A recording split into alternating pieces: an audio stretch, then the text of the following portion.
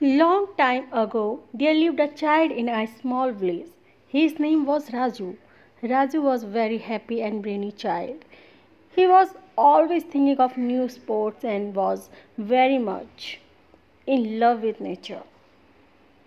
One day, Raju heard that there is very wonderful forest near his village. Raju was very eager to find the forest and he hurriedly said to his mother, "Mother, can I go to the forest?" The mother laughed and said, "Yes, son, go and enjoy the forest, but take care and be safe." Raju started his journey very happy. When he reached the forest, he found a lovely monkey. The monkey told Raju about his habits.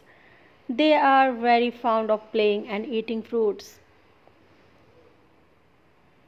Raju and the monkey played many fun games together and ate beautiful fruits. The monkey also told Raju about the beauty of his forest and gave him a garlander of flowers. Raju said thanks and continued his journey. When Raju went ahead, he found a bear. The bear was very intelligent and taught Raju a lot. He told him about his safety and took him to his warm hut. Raju was very happy and thanked the bear. Raju's jungle journey continued and he found many animals. He also saw a flying bird, a nilgai, and a small deer. Raju enjoyed the mysterious beauty of the forest while playing and talking with all of them.